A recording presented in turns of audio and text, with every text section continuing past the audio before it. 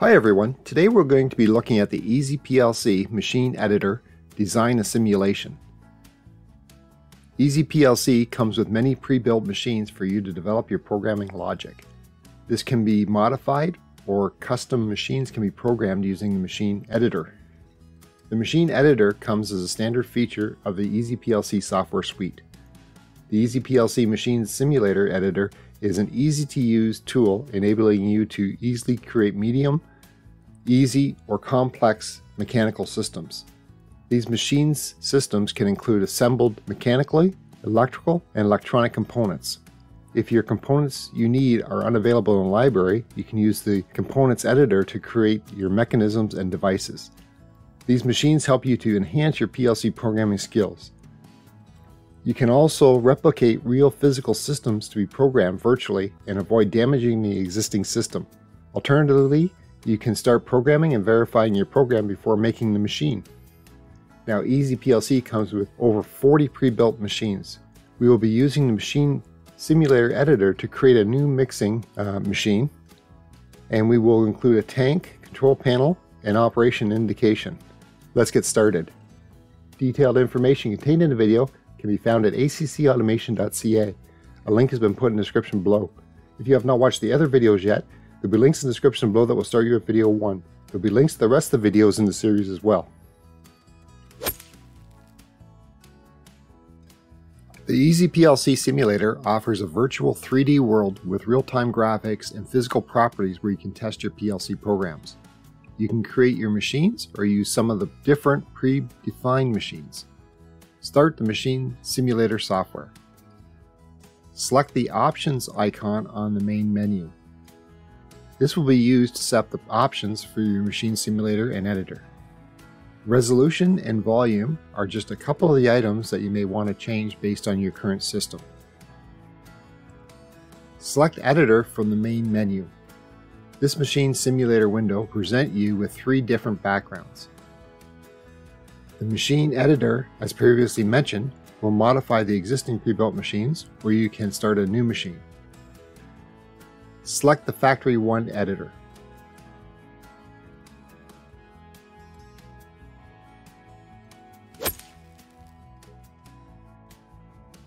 The Machine Simulator window for the editor has an excellent graphical user interface.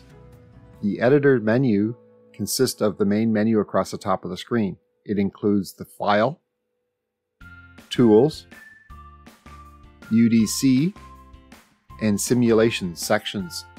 This will allow you to work with the entire machine. The remaining screen is broken down into 4 areas. The center of the screen will show you the current machine and background settings. This will represent how and where the machine will be displayed. The hierarchy will show you the components displayed in the center of the screen. It is in the top left of the screen. This is a list of the items that can be selected and properties changed. You can also add and delete from this section. Tools will allow you to select items in a library and add to the hierarchy. This is where you will choose the machine and components to use on your custom machine. Characteristics and functionality can be selected for each of the components. The Properties menu will be displayed once an element is selected. This will appear on the right of the screen. A click can choose the item from where it is in the center area, a selection from the hierarchy, or the Tools area.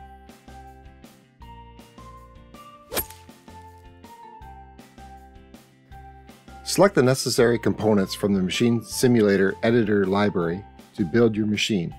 In the Editor library, you will find different types of sensors and actuators such as photocells, inductive switches, electric motors, transporter trays, elevators, and more. In our example, we will be adding a built-in system, and we will select the liquid tank, and this will load this onto our scene.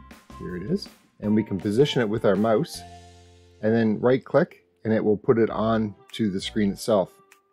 You can see now that we have our handles here that we can actually move this machine left. We can move it up and down, and we can move it backwards and forwards. So we'll just lower that down again. So what I'm doing is just clicking and then dragging that down to where I want it positioned. So right there looks pretty good. And you'll notice here over here we have our tank. So let's put a LED light here. So let's just go and find that in our components. Under buttons and switches, we'll put this LED to indicate a running light.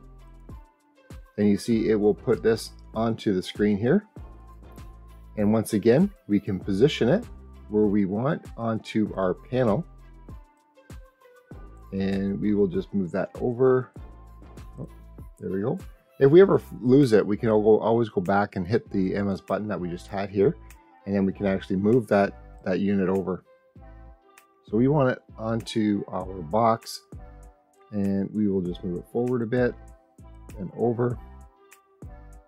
And some forward again. And you can see it will disappear in behind the box, but we want it just onto the box. So right about there. And what we will do is go over to our properties window here. And we will select the button label. We'll select rectangular. So now you can see that on there. We'll select the label for that button. And we'll just call this running. And for a description, this is actually what will happen or what will be onto our hierarchy here. You see MS button 1. We'll just put run LED. There you go. And that is our button. And if we want, we can always zoom in and you can use the scroll mouse wheel.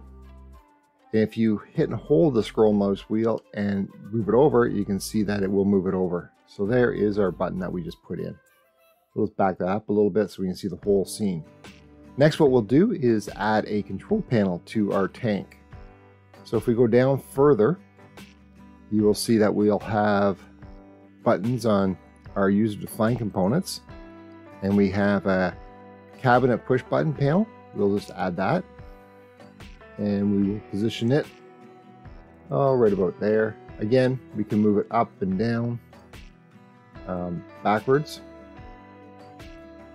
and side to side. So we'll position it right about there. So that's all of our components that we're going to add to our machine.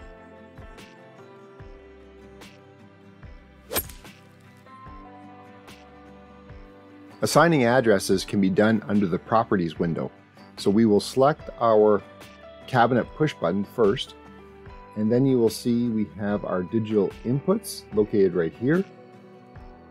And we have 3 different digital inputs. We have the start, stop, and emergency button. We will hit the 3 dots from the right hand side for our start, and we will assign input 0 to that. Then we will assign our stop, input 2, and our emergency button for input 2. So we have 0, 1, and 2 for the digital inputs. Our digital outputs are selected here, and we have the start light and the stop light. We can select that, and we'll do output 0 for the first one, and then the stop light output number 1. You can see we're just going in sequential order here. Our next component is our run LED, and on it we have our PLC in, and then we have an output light. So we don't have really any in that we want on that. We just want our output light. So again, we'll hit those 3 dots, and we will assign this under our stop light here. So output number 2. So we have these first 2 components complete now. So let's go to the tank, and on the tank we have our PLC output input valve, and we will go output number 2 or output number 3 now under our run LED light. Then we have our PLC out valve, and we will assign that to output 4. Our analog output, we will do the first one here, output 0, and then our analog output, another analog output valve, 1. And then we have our PLC, the level analog, and we'll go input 0. And our PLC analog flow valve, which is, again, is analog, and that'll be input number 1. So that is the assigning of our addresses to our new machine.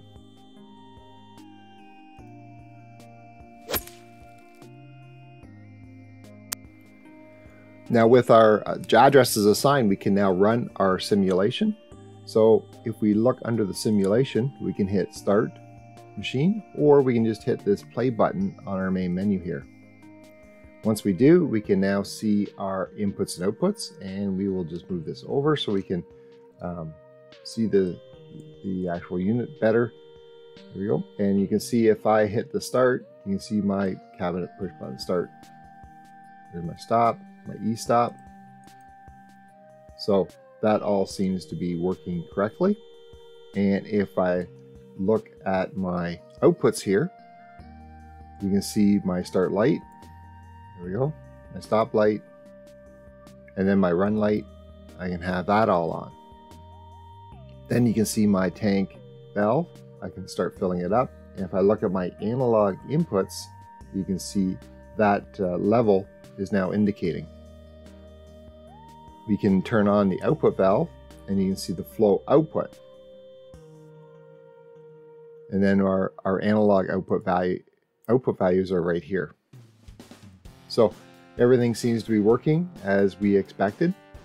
So that is our running, and we can look at all of those different options that we want. And this is now we can connect our PLC controller up to actually simulate this and actually run it. So when I hit the start, it starts filling up, etc. Now we have to save this simulation. Saving the machine, first of all, we have to stop the simulation.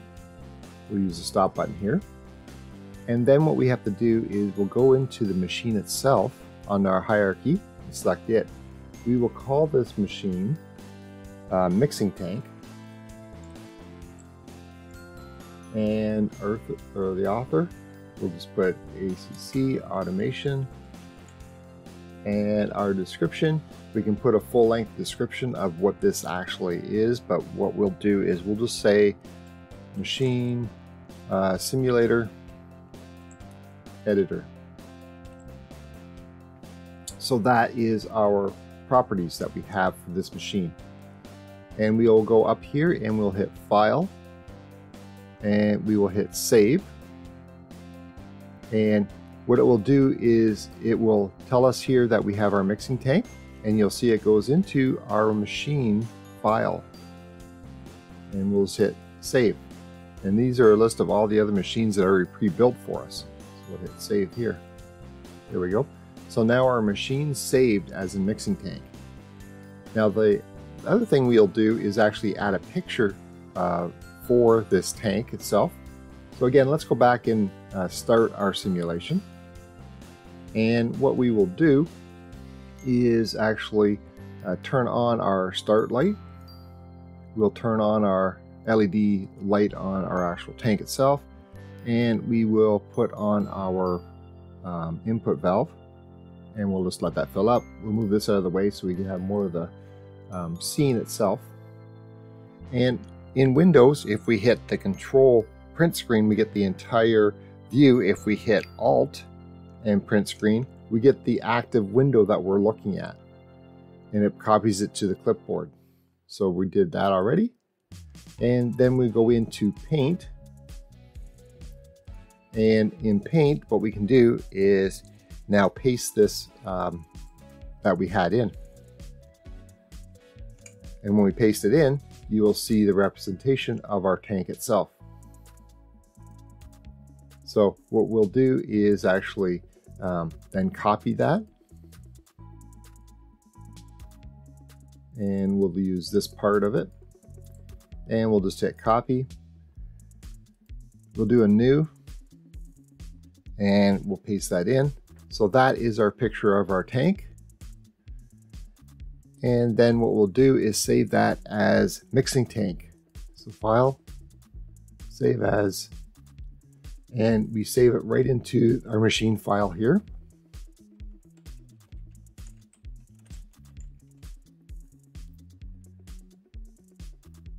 There we go. So there's our mixing tank picture. So now we can close that down. I'll just minimize it. And we can actually stop our simulation. And we will actually exit now out of our machine simulator. And when we do, we can now go into our machines. And when we scroll down, we should be able to see our mixing tank, which is right here. So if we call that up and we'll hit start,